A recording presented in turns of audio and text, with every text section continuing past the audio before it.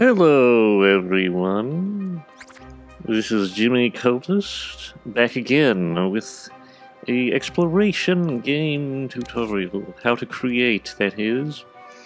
Today we're going to be covering the subject of dowsing, which is basically a particular item or stance that you have to be in to detect an item, and how to make items appear under certain circumstances while not in others. I guess you could call it a state, maybe? I'm not really sure what you'd title that in game design. But we have a handy magnifying glass as reminiscent of Sammy Seal and many others, Sherlock Holmes, Pig Detective, you know, all those people, the greats, I suppose. But we're going to go ahead and get it ready for use, similar to the crowbar. I'm going to show you a little bit of a tip for creating glass, at least when you're making a magnifying glass, that is.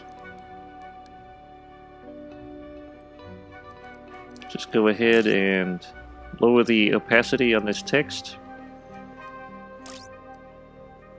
Make it white. You'll go for standard on the texture mode. And turn the fade amount pretty high. Texture scale, texture strength, really low. You don't want any texture strength whatsoever. Might turn down the fade just a little bit.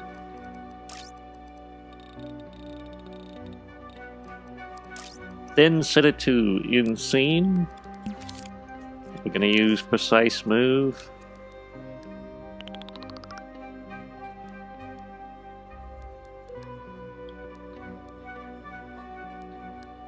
And of course, it being glass, you'll want to center it properly.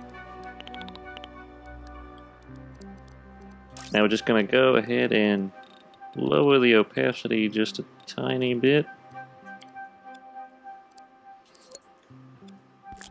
Gonna copy this out, shrink one down,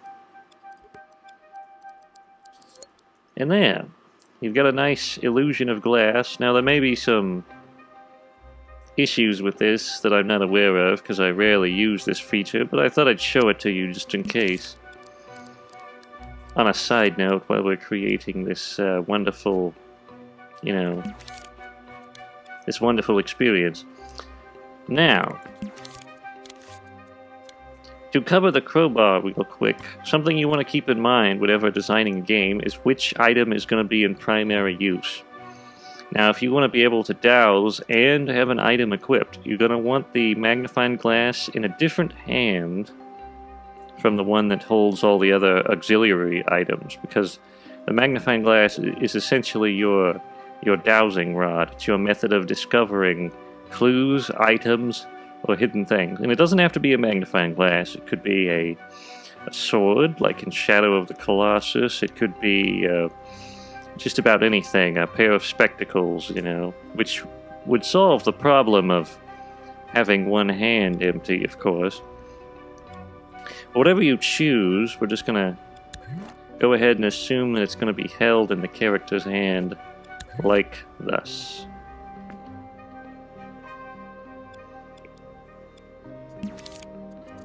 And of course, like all items, you're going to want it to not be collidable or visible until we have it equipped. So how do we equip the magnifying glass, you may ask? Well, I'm going to show you. If we just can find the pig's logic. Where is the pig? Oh, there it is. Alright, pig logic. Now this is going to operate very similar to the crowbar in many regards, with only one minor difference, I would say. Instead of crowbar, we're going to be changing the tag to, what would be a good one? Maybe dowsing? Douse. Dowsing is a weird word, I'm not gonna lie.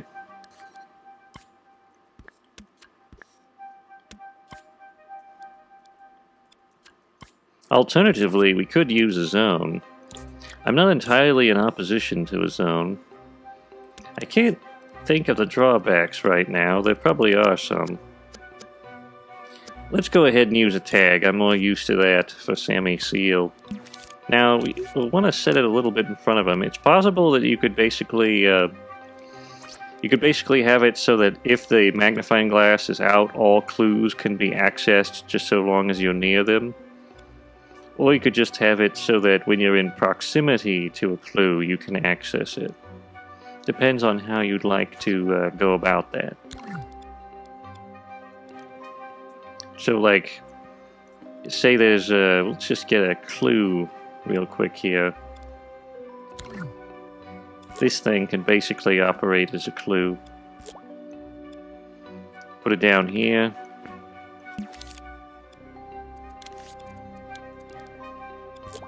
Pull this over. Basically the same thing as a clue. Also, let's go ahead and move our little glowy effect over there. It won't get in the way.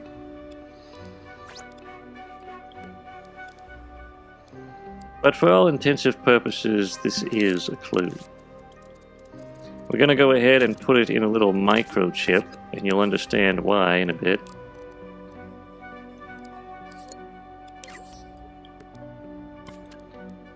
Just double click on everything and move it all in here.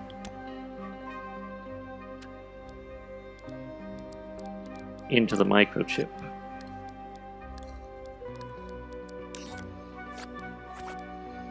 Now let's go back, take a look at our thing. We're going to want it so that when the magnifying glass is equipped, it is visible. So let's scope in twice. Turn on visibility with this keyframe. If you want to know how to activate a keyframe, L1 and X to edit. Of course, you can kind of see a lot of the actions displayed by the imp, which is a bit helpful, but I like to remind people just in case. And you should always label things so that you remember what they do, and we're going to label this visible.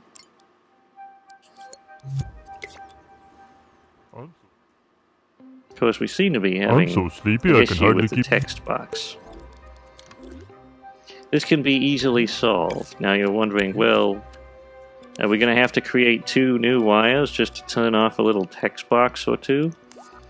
Because wires cost thermo.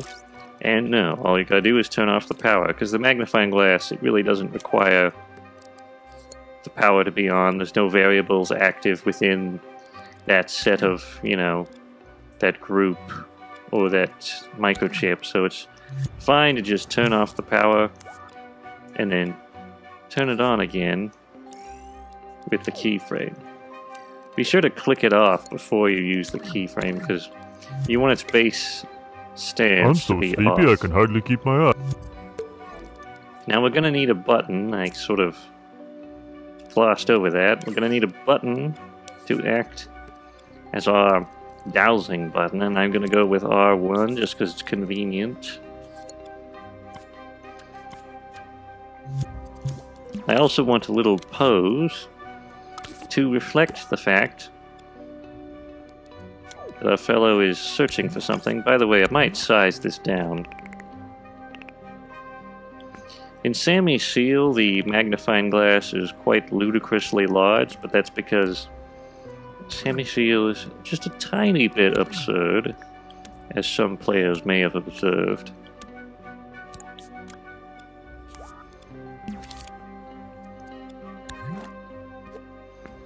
But we're going to go ahead and pull up this magnifying glass.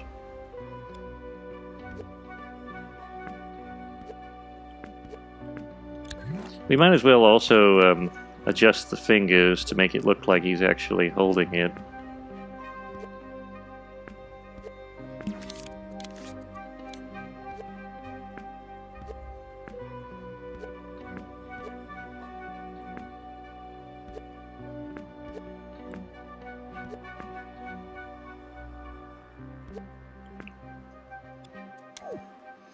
And I'm gonna turn it on real quick. Press the power button. Because I would like to modify the position of our little magnifying glass. Something that's more snug, you know.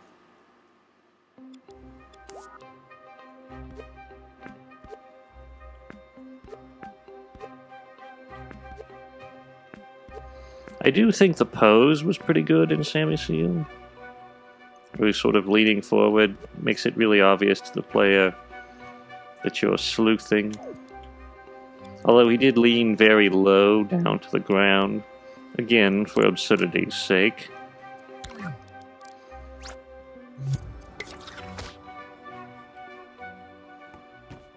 Sleepy, I can Now, hardly... what do we have here? There seems to be some sort of issue.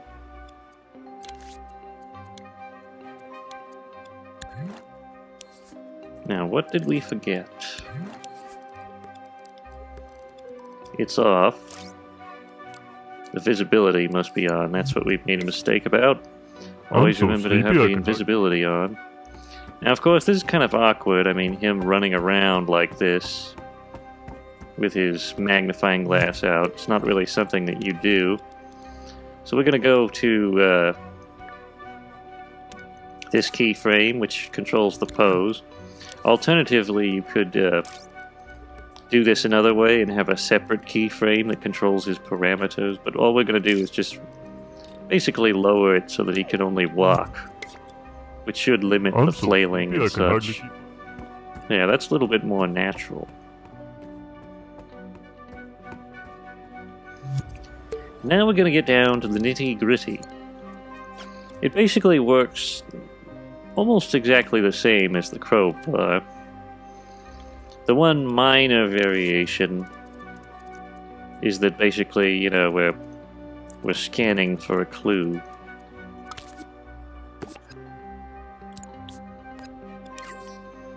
I'm gonna make a little bit of an adjustment.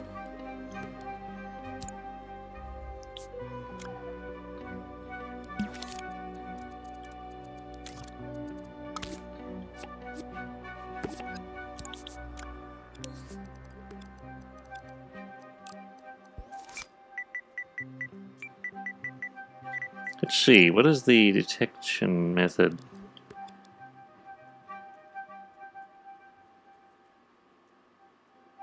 I think it's Dows.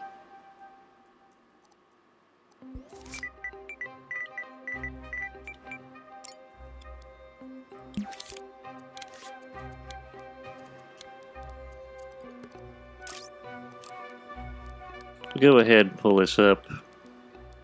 Sounds like someone's having some sort of altercation. Well, you know, even in a cult, people have tendencies to disagree.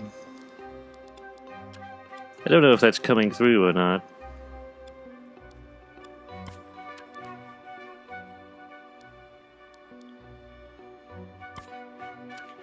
But this should work. Just take a zone, set it to Dows, set it to cube.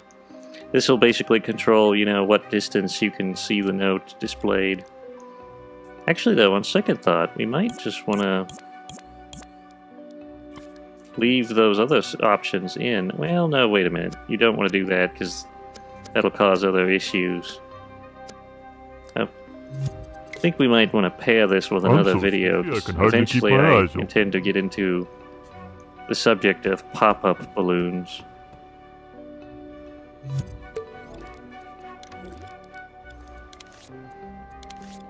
But we're gonna need a little symbol.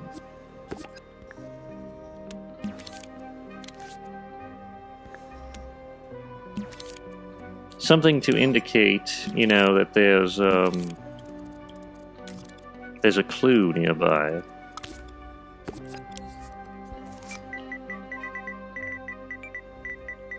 So we're gonna go in here and go UI search.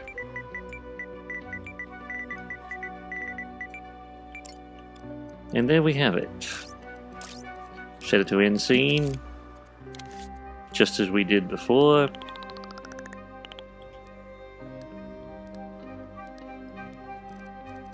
And you can set it to always on top and always facing camera.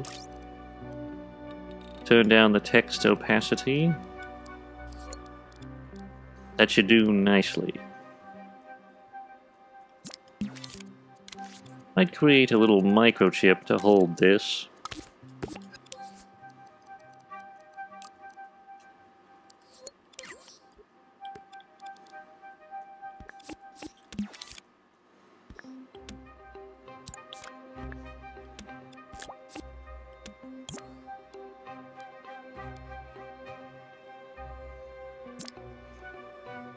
I think what we'll do,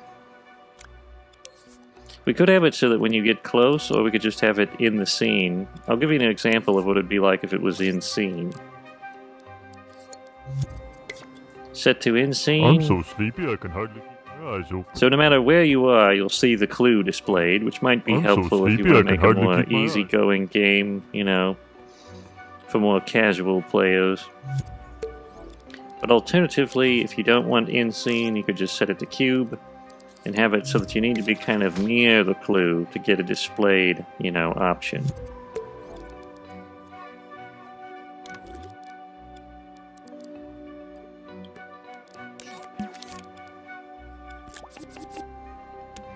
Now the way I did it in Sammy Seals, I had a timer so that when you're within a certain range of the clue, it counts down. I'll give you an example of this. Set a detect friend, and nothing else. Then just put it in the microchip.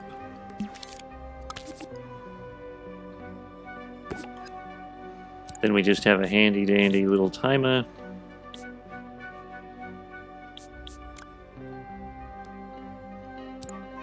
So the longer we're within this zone, the more the timer ticks down. You could also set it to positional. That way, if you're not present, it'll go back down, you know, to 0 and reset.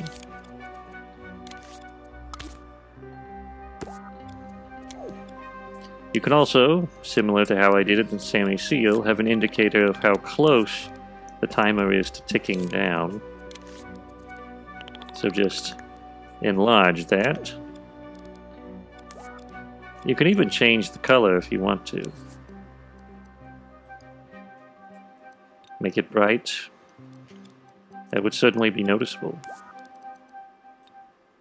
Although I did make the mistake of not keying this in. It should have been in the keyframe. But we've corrected that, so